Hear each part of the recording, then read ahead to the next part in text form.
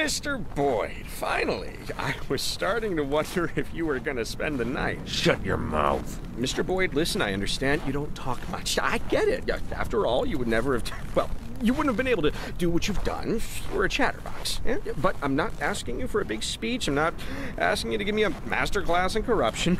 No, nothing like that. I'm only asking for one small story about the De Vroom painting.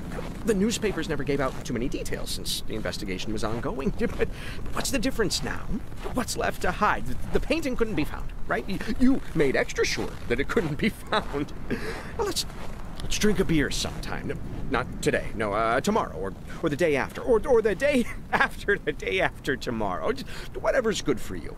You see, I'm really interested in this. How did you pick that job?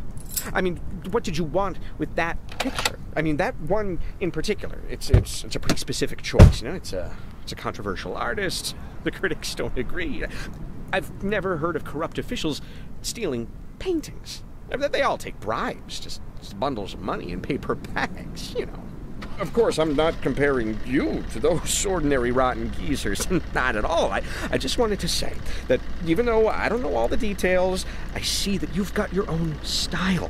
Whether you realize it or not, that's why the press called you the Caesar of corruption. You can find lots of kings of corruption in the newspapers. There's a new one every month, but I've never seen a Caesar. Because Caesar, that's not about the scale, but the style. Style is everything, right?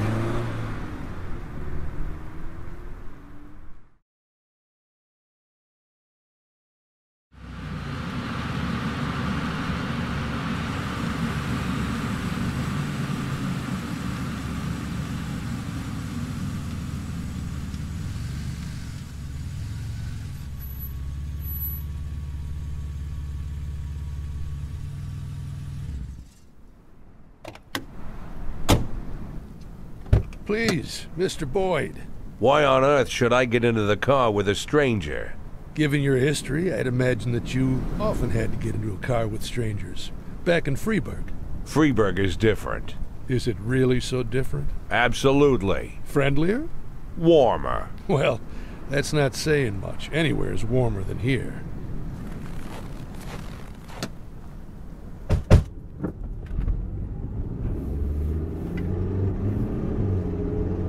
How? Excuse me? How did you know who I was?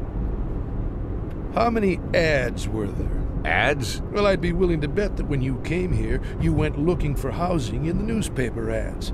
How many ads did you look at? I don't know. Maybe a dozen. But you chose this house. Why? Because it stands away from everything. Well, that's a reasonable choice. Unfortunately, the neckties choose their houses by the exact same principle.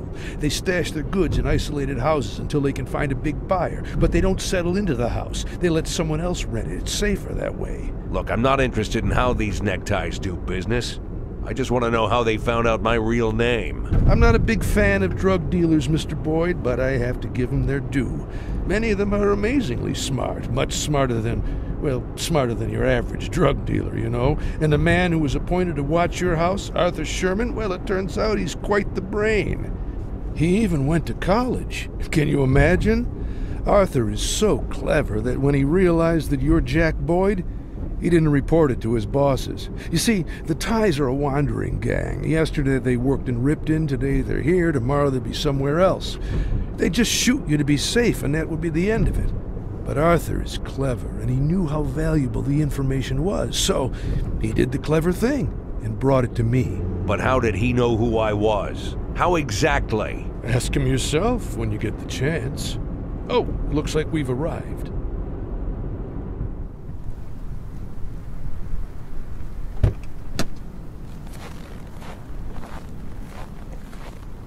Mr. Boyd, are you coming? Are you completely out of your mind? I'm a wanted man. I shouldn't be showing my face in public, even if it is old and shaggy. Come on, Mr. Boyd. There's only drunk pigs and sweaty strippers in there. Nobody'll even look at you. Don't you want to drink a mug of draft beer for the first time in months and burp loud enough that everyone hears?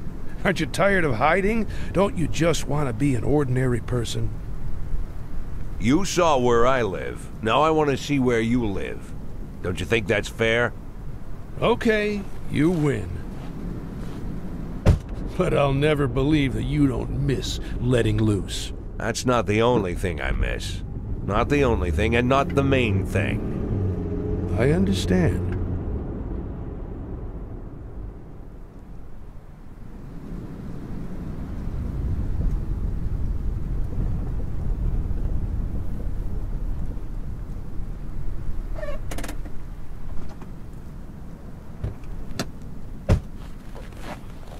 Well, here's where we live. What? We can't go inside? Well, I didn't go into your house. I stood 100 yards away. Now we're even. Don't you think that's fair? Arthur Sherman. I want to talk to him. Mick, bring Sherman here. I'm sure he must still be awake. Sean told me about this Captain Britt Carter of yours. Now, if you want, It won't be a problem. You sure? I can manage. If you have any difficulties, just let me know. I could... well... And I thought you were a smuggler, not a butcher. I don't like the word smuggler. Then maybe you shouldn't smuggle. Well, I'll put it this way. I don't like what you mean by the word smuggler. You must be right. Freeburg and Sharpwood are very different. What kind of goods came through Freeburg? Automatic weapons? Heroin? People?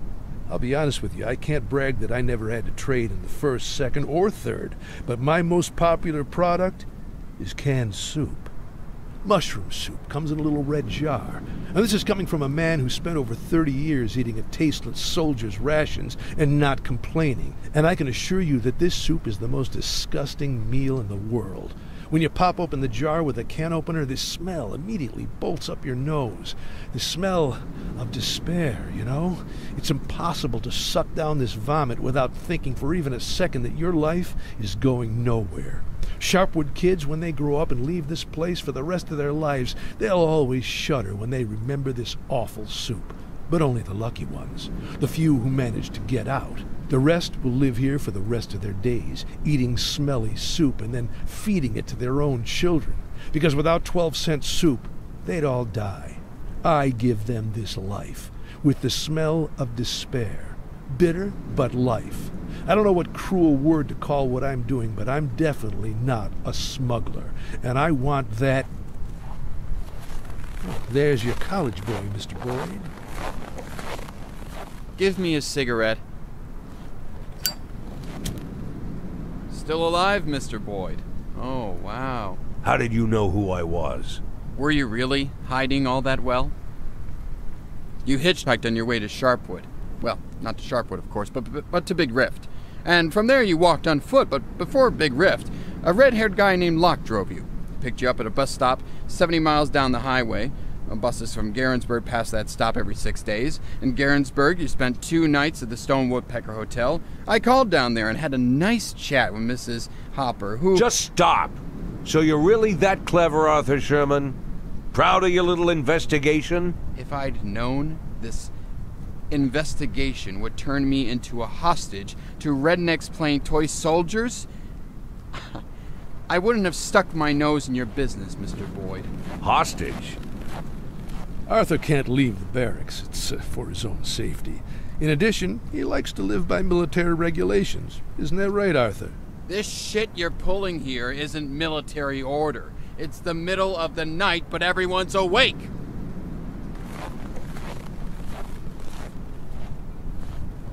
He's right, Mr. Boyd. It's high time for bed.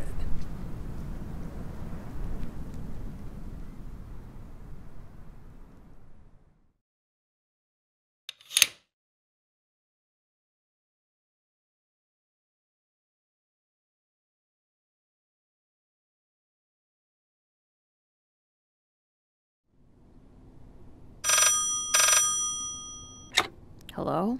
It's me. Are you awake? What do you think? Listen, I talked to Shapiro about Plunkett's situation. The truth is bad. He might not even make it to the end of the month. I don't know what he did wrong, but the dicks from the mayor's office don't even want to meet with him. But tomorrow, one of them will be considering your request. At least Avi Carlos has to be there. Do you know what that means? I'm not... Come on, Reeves. Plunkett needs to show off, to show them that he has everything under control. He'll need to puff himself up like a tough leader, the only thing holding the prosecutor's office together, which means you're the ideal target for him to show them what a tough boss he is, you see? To put it simply, whatever happens tomorrow, just nod and don't say anything except, yes, sir, and hopefully the blowback won't get out of hand. Lana? Are you still there? You'd really like that, right? For me to always say, yes, sir, and that's it? Lana, what are you talking about? Look, I am trying to, well, sort of like trying to save you. Don't you get it? Good night, Reeves.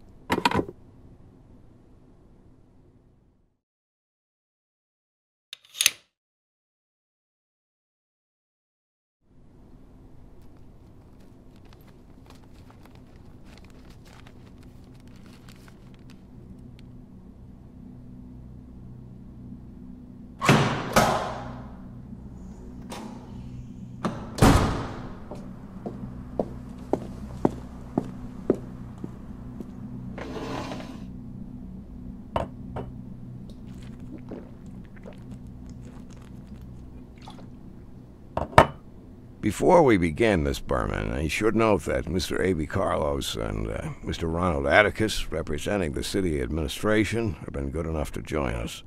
And Judge Hawkins has also kindly agreed to attend. The rest of these gentlemen, I believe you already are familiar with. Thank you, Mr. Plunkett.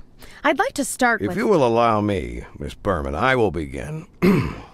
I'm still in charge, aren't I?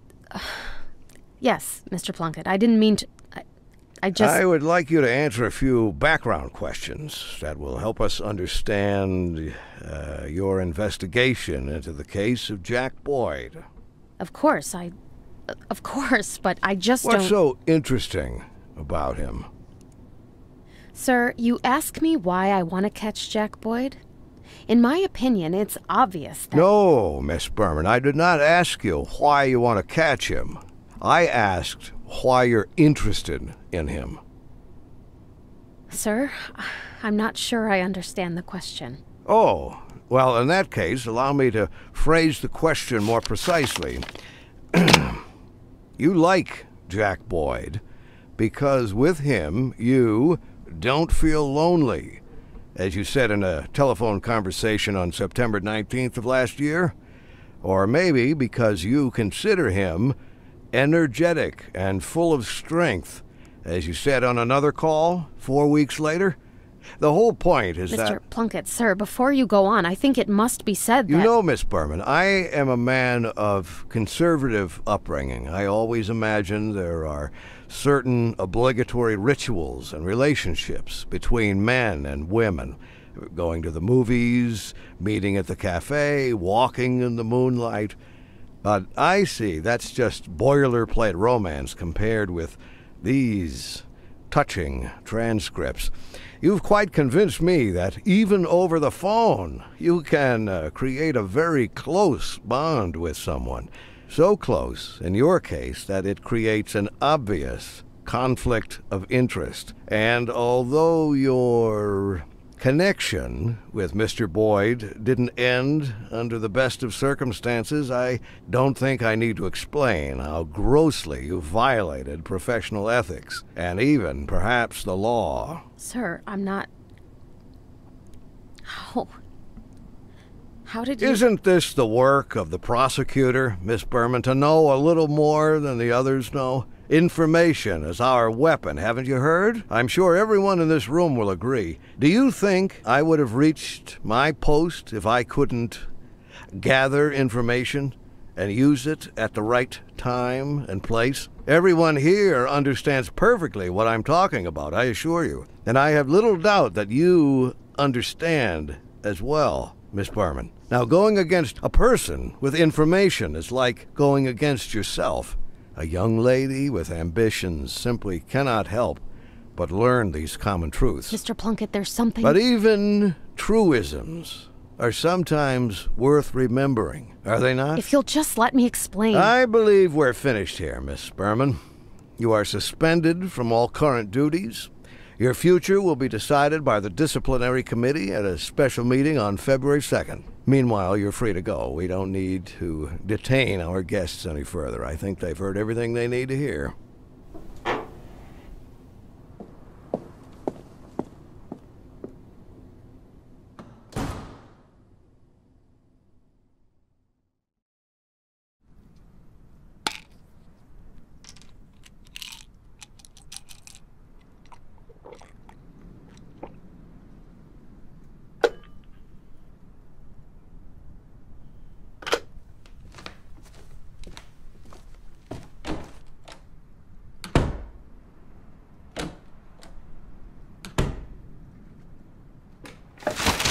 Damn.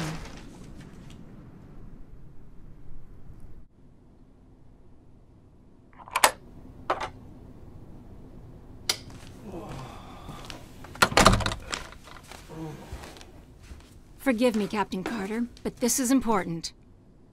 Don't worry, honey. It's okay. I haven't had time to fall asleep yet. You came to wish me luck? I have leads on a number of major cases that I wanted, that I've dreamed of doing. Someone's selling old weapons that they're bringing in from Ripton. Someone else is trying to... Look, it doesn't matter. You can read it all right here. The point is that we've got a lot of evidence against some small-time criminals, relatively small time, of course, but I wanted to use them to get to bigger fish. Lily, there's only one day left. I don't have any time to get to the big fish. And you don't need to. Just arrest all of these people. Arrest them and win. Your father would have laughed if he could hear this, but I'm a gentleman, my dear. Just win the stupid competition, Captain Carter.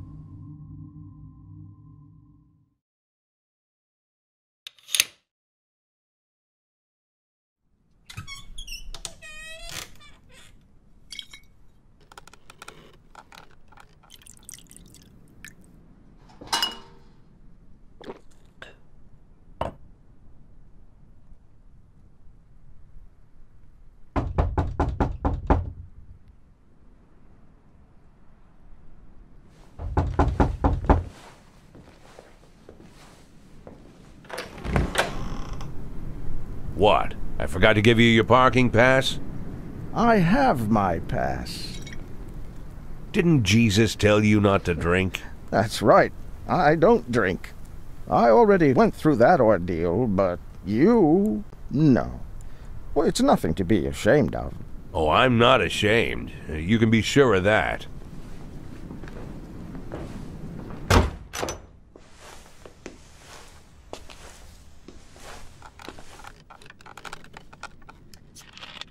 You know, it's hard to handle some things alone, and sometimes help comes from somewhere you wouldn't expect.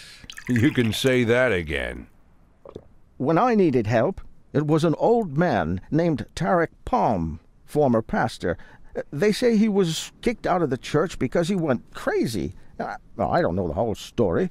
Maybe he lost his mind, but he sure didn't lose his instincts. He immediately saw the two things that were ruining my life: lies and stubbornness. So he locked me in the basement. Lost his mind? Must have been a smart guy. He locked me up in the basement with the Bible, the Koran, and the Torah. And he told me that he didn't care what I was going to believe, but every righteous man, whatever he believed, had to go through these 3 steps. And the first step is when you choose principles over honesty. And the second step is when you choose honesty over principles. And the third is when you don't need to choose at all, because honesty is your only principle. Now, Old Man Palm said that He would bring me water every morning and ask, "What stage are you on, son?" 3 weeks later, I answered, "On the 3rd, Father." And he let me go. I was a changed man, but I lied about the 3rd stage. I was still stuck on the 2nd one. Well, I guess that makes you a cheat. And I'm not going to play cards with you. Don't even ask. The competition between us, maybe it was stupid, but... It was only stupid when you won it. I cheated, Jack. I won because Lily helped me. Brought me a pile of papers with lots of leads, and somehow this one was stuck in with the other papers.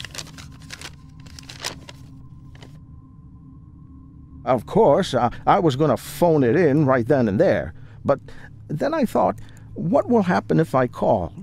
The feds will arrest you. But what then? Would that be the end of it? No, of course not. There'll be reporters, there'll be some kind of investigation, and everyone will be on the hook. Lily, the other cops, our ordinary townspeople, everyone. It's hard to imagine how this would hit our town. Jack, I'm sure you understand.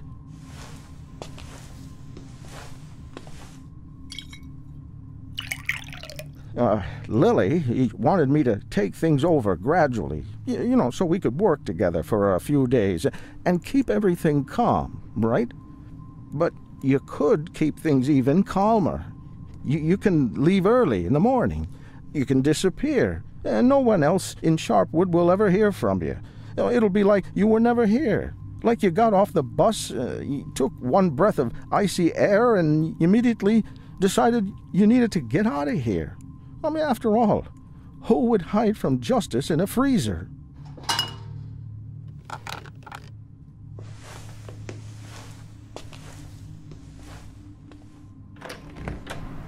Don't be ashamed, Jack. Drink up. You haven't got through this yet. I have.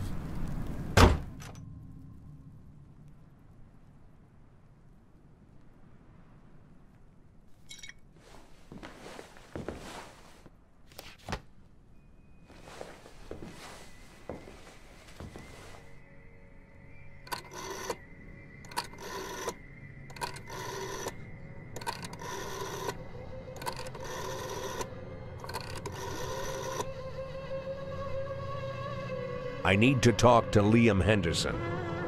I know, but it's important. Yes, I'll hold.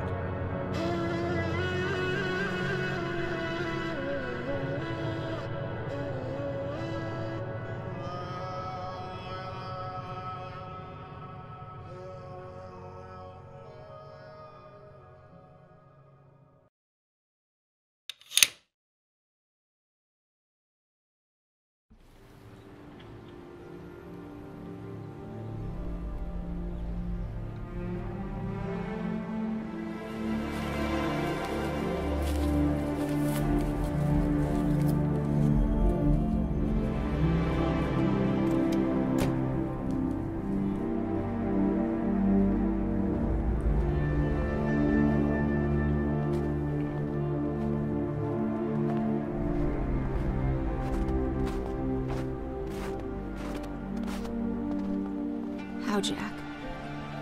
How could I let this happen? Who could have done this? Captain Carter caught a bunch of scumbags lately.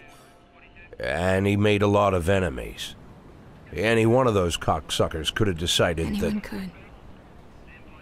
Anyone could. Anyone could have. But someone did. Anyone could, but someone decided. How did I let this happen? We will try to find Of course we'll try, Jack. Of course we'll try. The one who did this will be punished. I have no doubt. You have no doubt. Of course you have no doubt. The person who did this has to be punished. What else could happen? Lily, we did everything we could. You did everything you could. Of course. Even more. I did more. More than necessary. More than this fucking town can take.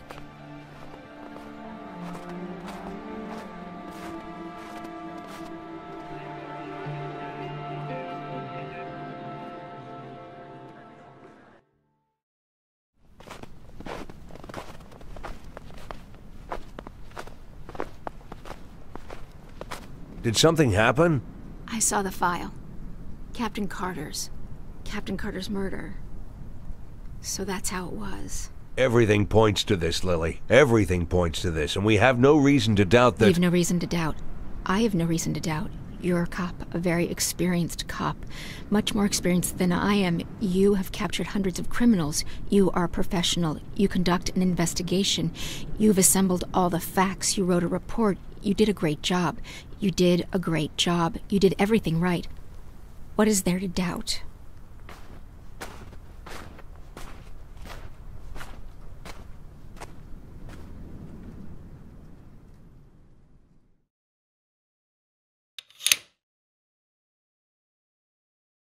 Tell me, Victor, tell me honestly, are you a human being or a robot? Huh? Right? Or are you sure? Have you checked? Because it seems to me you have a set of programmed commands instead of brains in your head. Ever consider showing a little bit of flexibility? Just a little bit, huh? Ever consider that selling butter and selling gasoline isn't the same thing? Well, listen. Listen to me, Victor. Listen to me a second before your tiny electrical brains run out of batteries. When you sell him butter, you sell him a delicious breakfast. A person can live without a delicious breakfast. Yes, most people in this fucking town haven't even heard of a delicious breakfast. When you sell him butter, he's in a position to bargain. Because if he doesn't have butter, he'll smear his toast with clay, and by God, I swear he will eat it with no less pleasure. But when you sell him gasoline, Victor, when you sell him gasoline, you sell him his business. You sell him the entire meaning of his existence. Because, Victor, if he doesn't have gasoline, he'll have to shut down his gas station. And if he closes his gas station, he won't have butter or toast on the table. And in fact, he won't even have a fucking table. Because his creditors will take away his whole fucking house. And a man needs a fucking house so that he can have a place to put his fucking table. You got the logic, right? Now see if you can digest it with your fucking electrodes or whatever you usually think with, and call me back when you come to an agreement on the price. Ah, you're already here. I'm sorry, Jack. It's a busy time of year. I gotta sit by the phone all day. I can call you Jack, right? Why am I asking? I'm already calling you Jack. Let's sit down.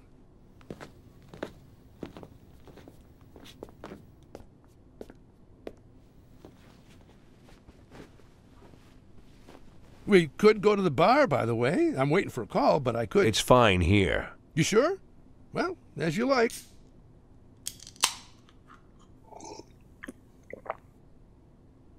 That's what I love about Sharpwood. Even if I forget to put the beer in the refrigerator, it'll still be cold. Here, you can help yourself. Doesn't look like beer, does it? Well, what is it? The infamous smelly soup? You should try it. Go on. Try it. Don't be squeamish. Half of Sharpwood eats that soup every day. No one's dead yet. Not from the soup, anyway.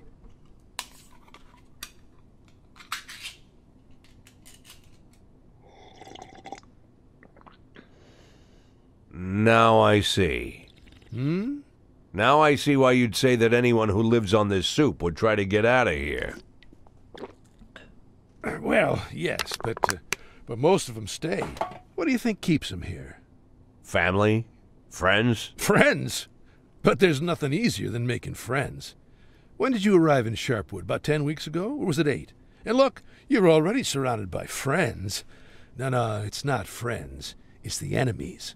Ask anyone in the city. Ask a poor man. Ask a rich man. Of course, if you can find a rich man. They all have them. Every one of them has a neighbor they can't stand. Well, how can you leave Sharpwood and allow your enemy to go on without you? So he could plant a cherry tree in your backyard? So he, not you, could buy drugs on discount? So he could grab a nice plot of land in the cemetery? No one can allow this.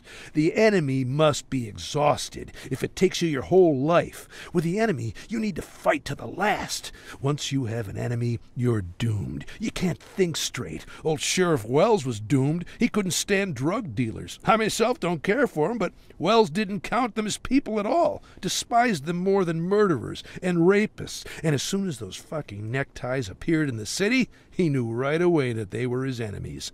Enemies which he must overcome, you see? And even if by some miracle he succeeded, what next? What other enemies would he have invented? And the performance we arranged for him that night? He had no reason to believe that there were ties hiding in that house. But one phone call, from this phone here, by the way, and he rushes off into the night to God knows where. You know what happened next. He threw himself into a hail of bullets. Got 2 young cops killed, too, though they had absolutely nothing to do with it. Sheriff Wells invented his enemies, and he paid for them dearly. So the policeman had to pay for doing police work. What? Jack, come on. I know we need the police. Of course we need them. There was a case here recently, a month before you got here, maybe less. A fellow named Rocco, he was a butcher here. His old mother Bertha went missing. And Bertha had either Alzheimer's or old age dementia, or is it the same thing? Anyway, poor Bertha always forgot everything. Couldn't even recognize Rocco half the time. And then suddenly she disappeared somewhere. So, what did our Rocco decide? Our Rocco decided that his mother was kidnapped by Eves Menke, another local butcher, his competitor, so to speak. No, just think, a man finds his mother missing, his old sick mother who can't remember her way to the toilet, and the first idea that comes into his head, his competitor kidnapped her. He watched too many movies, I guess. So what did Rocco do? Rocco picked up the hammer, went to Eves Menke's house, cracked open his skull, then broke his brother's skull, then broke his father's skull, then went down to their basement shouting, "Mom, I've come to save you!" And the basement was empty. Of course it's fucking empty. And there he is, standing there. Goes back home, covered in blood, hammer in hand, and his mother is there, sitting in her armchair, quietly knitting. Walked around in the woods all day, then came back home. Doesn't even remember a thing about it. Now Rocco will be in prison for the rest of his life. But if he just called the police, if the cops had combed the forest looking for poor Bertha, nothing would have happened. So of course we need the police. Never imagine, Jack, that I think the police is my enemy. I don't invent enemies for myself. I won't repeat the old sheriff's mistakes, unlike the new sheriff. What, you arranging a special performance for her, too? I could, of course, but what happens after that? Marino says that after Gail Greenberg's death, there's no first deputy in the department. So if the sheriff suddenly dies, anyone might take her place. And I do not need anyone. I need you. I'm sorry? You're working in the sheriff's department, unofficially, right? I think it's time to formalize your status. First deputy sheriff. It's a good start, huh? Why would Lily formally appoint me as first deputy? You're not listening to me at all, Jack.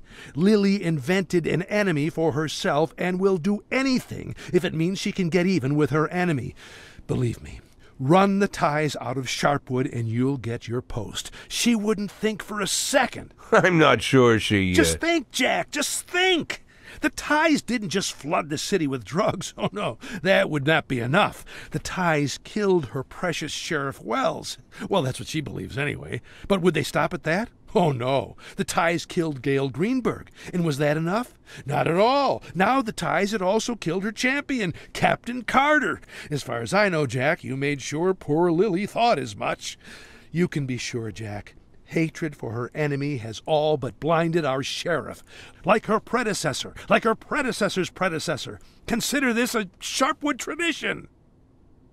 Suppose she agrees. Although I do not really believe she will, then I'll still need to deliver and take out these ties. Is that a problem? I thought you were an experienced cop. I don't even know where their headquarters are. But I do. I learned a lot from our distinguished young student, Arthur Sherman. The scholar couldn't be held in isolation without books. He traded all the valuable secrets of the insidious neckties for the Viscount de Bragelonne. Can you imagine? Even if I can. Oh, that must be Victor. Don't worry, Jack. She'll agree. You'll see. She'll agree without hesitation. Call me when you made the deal. Just don't leave it too long. Here, little souvenir from Freeburg. Hello. What? Why does he need so much? It doesn't matter how much he's willing to pay. It's physically impossible at that time. Look, last time we checked, 4 was more than 2. I don't need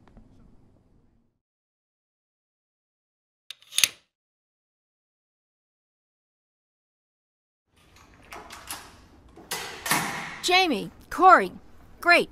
Come help me move some papers from Sheriff Wells's office. A lot of papers and some other stuff, too. Come on, guys, let's get moving. Sheriff Wells' office?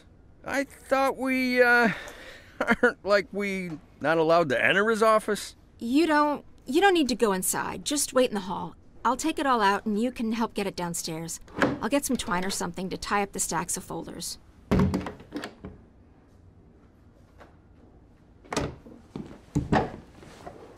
Sheriff Reed here? Yeah, we're waiting for her. She asked me and Jamie to come help with her.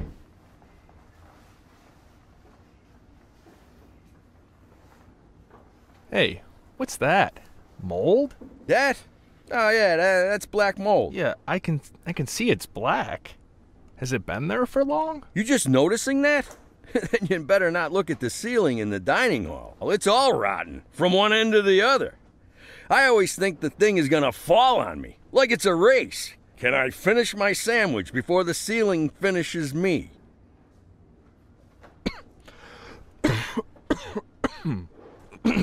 Oh man. Yeah, can mold cause coughing? It's bad for your health, right? Some kind of toxin or something? What? Hardly. Oh man. Feels like I've been breathing in garbage. When was the last time we had repairs? Repair? Are you kidding? This place has been falling apart for 40 years. How old is this building? 80 years? 122. That old? Are you sure? You ever read the sign at the entrance? You think I'm the kind of person who reads dumb signs? Well, it's been right in front of your nose every morning for like, how long you worked here? 11 years? Going on 13. 13 years? And you never looked at the sign? 13 years and you never noticed the black mold on the ceiling. And I heard from your wife that for 13 years you haven't, Look, you want me to look at mold all these years? I don't even think it was there before. It used to be white mold. Now it's black. These are different types of fungus.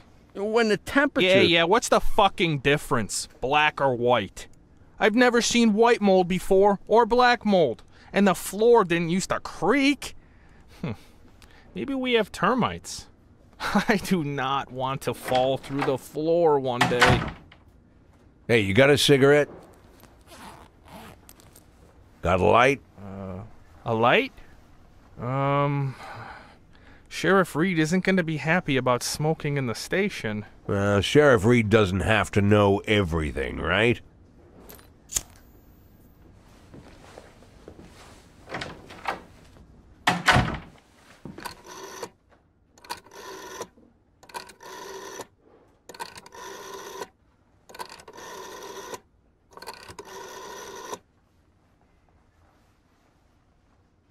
It's me.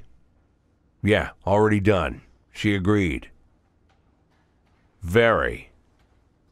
No, that won't be necessary. No, let Marino bring me everything in writing, then I'll do it myself. Yes. Excellent.